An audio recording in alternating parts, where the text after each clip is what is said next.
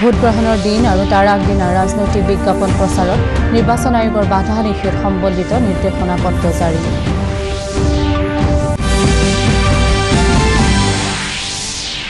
11 এপ্ৰিলত হ'বলগীয়া প্ৰথম পৰ্যায়ৰ লোকসভা নিৰ্বাচনৰ প্ৰচাৰ অভিযানৰ কাইলৈ সামৰণি ৰাজ্যৰ প্ৰান্তে প্ৰান্তে বিভিন্ন ৰাজনৈতিক দলৰ প্ৰচাৰ অভিযান তুংগত আৰু IPL ক্ৰিকেট প্ৰতিযোগিতাত দিল্লী কেপিটেলছ আৰু কলকাতা নাইট ৰাইডাৰ্ছ দলৰ জয়লাভ আজি কিংছ 11 পাঞ্জাব দল ছানৰাইজাৰ্ছ হায়দৰাবাদৰ মুখামুখি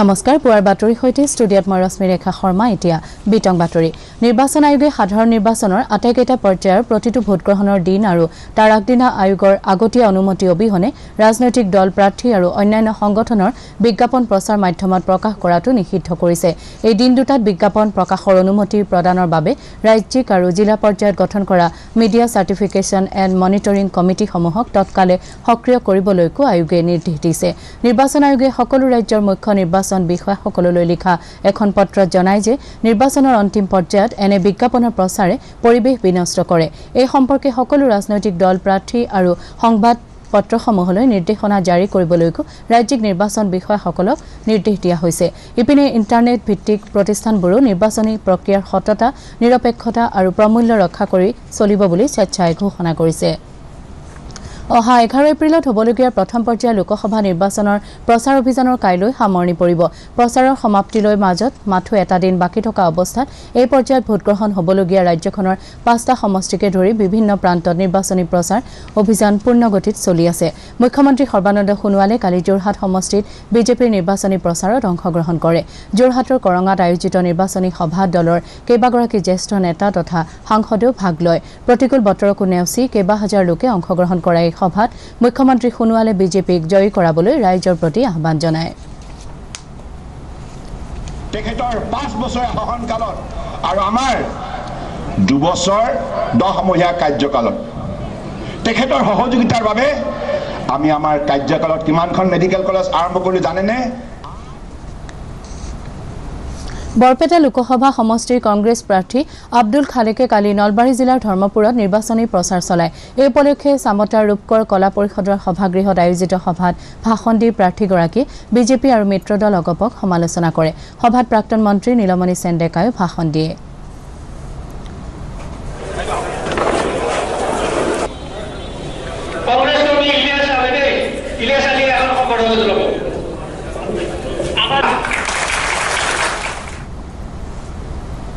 বৰপেটা লোকসভা সমষ্টিৰ বিজেপি অগপ বিপিএফ মিত্ৰজোঁটৰ প্ৰাৰ্থী কুমাৰ দীপক দাসৰ সমৰ্থনত মন্ত্ৰী ফণীভূষণ চৌধুৰীয়ে কালি বজালী মহকুমাৰ পাটাচাৰ কুচিত এখন নিৰ্বাচনী সভাত ভাষণ দিয়ে ভাষণত তেওঁ কয় যে অগপৰ নেতা এতিয়া প্ৰফুল্ল কুমাৰ মহন্ত নহয় অতুল বৰাহে অগপ বিজেপিৰ মিত্ৰতাক জনসাধাৰণে আদৰি লৈছে আৰু সেয়ে প্ৰফুল্ল কুমাৰ মহন্ত সক্ৰিয় নহলেও অগপৰ একো ক্ষতি নহয় বুলি তেওঁ কয় কংগ্ৰেছক পৰাস্ত কৰাৰ স্বাৰ্থত AIUDFৰ প্ৰাৰ্থী নথকা হেতুকে অগপই তেওঁলোকৰ সমৰ্থিত ভোটবোৰ বিচৰাটো স্বাভাৱিক বুলি মন্ত্ৰী ফণীভূষণ চৌধুৰীয়ে কয় অগপৰ নেতা পবিন্দ্ৰ ডেকাৰ সভাপতিত্বত অনুষ্ঠিত সভাখনত বৰপেটা সমষ্টিৰ প্ৰাৰ্থী কুমাৰ দীপক দাসেও ভাষণ দিয়ে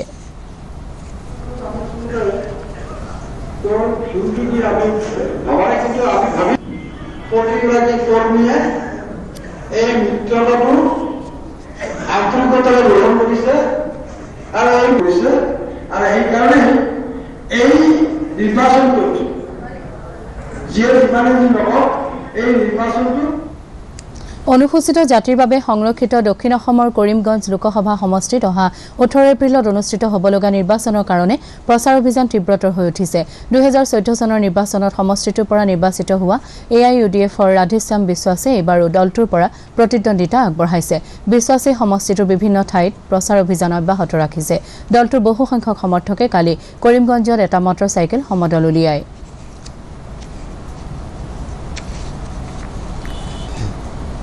ডিফুত লোকসভা নিৰ্বাচনৰ প্ৰস্তুতিৰ অংশ হিচাপে কালি মাণ্ডলিক আৰু খণ্ড বিষয়াসকলৰ এখন পৰ্যালোচনা সভাত সমষ্টিটোৰ সাধাৰণ পৰ্যবেক্ষকগৰাকীয়ে ভোটগ্ৰহণ কেন্দ্ৰসমূহৰ অৱস্থিতি আৰু অভাৱ অভিযোগ আদিৰ বুজ লয় সভাত সমষ্টিটোৰ ৰিটাৰ্নিং বিষয়া তথা জিলা উপায়ুক্ত মুকুল কুমাৰ শইকীয়া উপস্থিত আছিল কোচ ৰাজবংশী ছাত্ৰ সন্থাৰ কামৰূপ জিলা গোটৰ তৃতীয় বাৰ্ষিক অধিৱেশন কালি দিনজোৰা কাৰ্যসূচীৰে ৰঙিয়াৰ হৰদত্ত বীৰদত্ত ভৱনত অনুষ্ঠিত হয়। সন্থাৰ উপসভাপতি দিব্যজ্যোতি ডেকাই পতাকা উত্তোলনেৰে আৰম্ভ কৰা এই অধিৱেশনত প্ৰতিনিধিৰ সভাৰ উপৰিও বিয়লি মুকলি সভা অনুষ্ঠিত হয়। মুকলি সভাত হেমপ্ৰভা দেৱী, হৰেশ্বৰ বৰ্মন, কপিল দেৱ সিংহ, অজয় বৰ্মন আদিকে ধৰি কেইবাজনো বিশিষ্ট ব্যক্তিয়ে অংশগ্ৰহণ কৰে।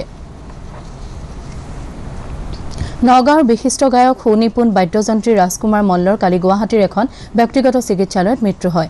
আগদিনা সন্ধিয়া নগাঁৱৰ লাওখোৱা ৰোডত সংঘটিত এটা পথ দুৰ্ঘটনাত তেওঁ গুৰুতৰভাৱে আহত হৈছিল। পাছত তেওঁক ততাতৈয়াকৈ গুৱাহাটীৰ এখন চিকিৎসালয়ত ভৰ্তি কৰোৱা হয় যদিও পুৱা তেওঁৰ মৃত্যু ঘটে। মৃত্যুৰ সময়ত তেওঁৰ বয়স আছিল ৪৫ বছৰ। IPL ক্ৰিকেট প্ৰতিযোগিতাৰ কালি অনুষ্ঠিত দুখন খেলত ক্ৰমে দিল্লী কেপিটেলছ আৰু কলকাতা নাইট ৰাইডাৰ্ছ দলে জয়লাভ কৰে। বাংগালুৰুত অনুষ্ঠিত প্ৰথমখন খেলত ঘৰুৱা দল ৰয়েল চেলেঞ্জাৰ্ছ বাংগালুৰুৱে প্ৰথমে বেট ধৰি নিৰ্ধাৰিত ২০ অভাৰত ৮টা উইকেট হেৰুৱাই ১৪৯ ৰান কৰে যদিও দিল্লীৰ দলটোৱে ১৮ অভাৰ ৫টা বলতে ৬টা উইকেট হেৰুৱাই ১৫২ ৰান কৰি বিজয় সাব্যস্ত কৰে। আনহাতে জয়পুৰত অনুষ্ঠিত আনখন খেলত ঘৰুৱা দল ৰাজস্থান ৰয়েলছে নিৰ্ধাৰিত ২০ অভাৰত ৩টা উইকেট হেৰুৱাই ১৩৯ ৰান সংগ্ৰহ কৰে। প্ৰত্যুত্তৰত কলকাতা দলটোৱে ১৩ অভাৰ ৫টা বল খেলি মাত্ৰ ২টা উইকেট হেৰুৱাই ১৪০ ৰান কৰি সহজে বিজয় লক্ষ্যত উপনীত হয়। প্ৰতিযোগিতাৰ আজি মহালিত অনুষ্ঠিত হ'বলগীয়া এখন খেলত কিংছ 11 পাঞ্জাৱ দল ছানৰাইজাৰ্ছ হায়দৰাবাদৰ মুখামুখি হ'ব। দ্য 2019 কলেজ ষ্টুডেণ্টছ ৱেলফেয়াৰ কমিটিৰ উদ্যোগত কালি গুৱাহাটীৰ কনকলাল বৰুৱা প্ৰেক্ষাগৃহত গোলাপ বৰবৰা স্মাৰক বক্তৃতাৰ আয়োজন কৰা হয়। ড অনুপমা ৰয়ে চিটিজেন আউটছাইড ল চিটিজেনশ্বিপ এণ্ড বিলঙিং শীৰ্ষক বক্তৃতা প্ৰদান কৰি NRC আৰু নাগৰিকত্ব সংশোধনী বিধেয়কৰ সম্ভাৱ্য পৰিণামৰ ওপৰত আলোকপাত কৰে। গুৱাহাটী বিশ্ববিদ্যালয়ৰ দক্ষিণ পূব এছীয় অধ্যয়ন কেন্দ্ৰৰ সহযোগত আয়োজিত এই বক্তৃতানুষ্ঠানৰ পূৰ্বে বি বৰুৱা কলেজৰ সঞ্জনা দাসক গোলাপ বৰবৰা স্মাৰক বঁটা প্ৰদান কৰা হয়। অনুষ্ঠানত অজয় দত্ত আৰু আয়োজক কমিটিৰ সভাপতি অভিনৱ পি বৰবৰায়ো ভাষণ দিয়ে। জিজ্ঞাস শৈক্ষিক ন্যাস অসমৰ দ্বাৰা পৰিচালিত জিজ্ঞাস প্ৰতিভা সন্ধানী পৰীক্ষাৰ বঁটাসমূহ কালি গুৱাহাটীত অনুষ্ঠিত এটা অনুষ্ঠানত প্ৰদান কৰা হয়। ডিব্ৰুগড় বিশ্ববিদ্যালয়ৰ প্ৰাক্তন উপাচাৰ্য ড কুলেন্দু পাঠকে উদ্বোধন কৰা বঁটা বিতৰণী অনুষ্ঠানত ৭,৬৪০ গৰাকী কৃতী ছাত্ৰ ছাত্ৰীক মানপত্ৰ প্ৰদান কৰা হয়। প্ৰথম অসমীয়া আলোচনী ৰাজনীতি অসমৰ বৰ্ষপূৰ্তি সংখ্যাটি কালি গুৱাহাটী প্ৰেছ ক্লাবত উন্মোচন কৰা হয়। জ্যেষ্ঠ সাংবাদিক হাইদৰ হুছেইনে অংশগ্ৰহণ কৰা এই অনুষ্ঠানত গুৱাহাটী দূৰদৰ্শন কেন্দ্ৰৰ বাতৰি বিভাগৰ সহ সঞ্চালক অৰিন্দম বৰা, সাংবাদিক সুশান্ত তালুকদাৰ আৰু ৰণেন কুমাৰ গোস্বামীয়ে আলোচনীখন উন্মোচন কৰে। জ্যেষ্ঠ সাংবাদিক হুছেইনে ৰাজনৈতিক নেতাৰ নিৰ্বাচনী ভাষণৰ ৰেহৰূপ আৰু অৰিন্দম বৰাই ৰাজনীতিৰ প্ৰমূল্যবোধৰ বিষয়ে নিজৰ ভাষণত উল্লেখ কৰে। বহাগ বিহুলৈ মাজত মাথো কেইটামান দিন বাকী থকা অৱস্থাত ৰাজ্যখনৰ বিভিন্ন প্ৰান্তত বিহু আদৰণিৰ প্ৰস্তুতি আৰম্ভ হৈছে। এই প্ৰস্তুতিৰ অংশ হিচাপে পূব গুৱাহাটী বিহু সন্মিলনীৰ উদ্যোগত এখনি বিহু নৃত্যৰ কৰ্মশালাৰ আয়োজন কৰা হৈছে। 10 এপ্ৰিলত সামৰণি পৰিবলগীয়া এই কৰ্মশালাত ভালেসংখ্যক কণ কণ ল'ৰা-ছোৱালীয়ে অংশগ্ৰহণ কৰিছে। শিৱসাগৰ জিলাৰ হাঁহচৰা উচ্চতৰ মাধ্যমিক বিদ্যালয়ৰ খেলপথাৰতো এখনি 10-দিনীয়া বিহু কৰ্মশালাৰ আয়োজন কৰা হৈছে। সদৌ টাই আহোম ছাত্ৰ সন্থা আৰু বেচৰকাৰী সংগঠন পোহৰৰ উদ্যোগত আয়োজিত এই কৰ্মশালাত 2 শতাধিক প্ৰশিক্ষাৰ্থীয়ে অংশগ্ৰহণ কৰিছে।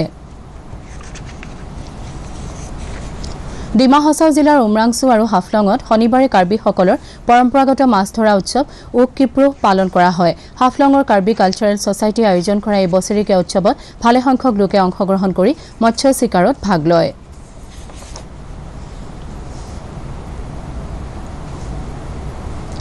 বিশ্ব শান্তিৰ কামনাৰে কালি ওদালগুৰি জিলাৰ টংলাস্থিত শ্ৰীমন্ত শংকৰদেৱ সত্ৰত ৩৮ সংখ্যক পালনাম দিনজোৰা কাৰ্যসূচীৰে উদযাপিত হয়। বৃহত্তৰ অঞ্চলটোৰ ২৮খন শাখা সত্ৰৰ ভকত বৈষ্ণৱসকলৰ অংশগ্ৰহণেৰে পুৱাই গুৰু আসনত বন্তি প্ৰজ্বলন, গুৰু বন্দনাৰ পাছত পালনামৰ মূল কাৰ্যসূচী অনুষ্ঠিত হয়।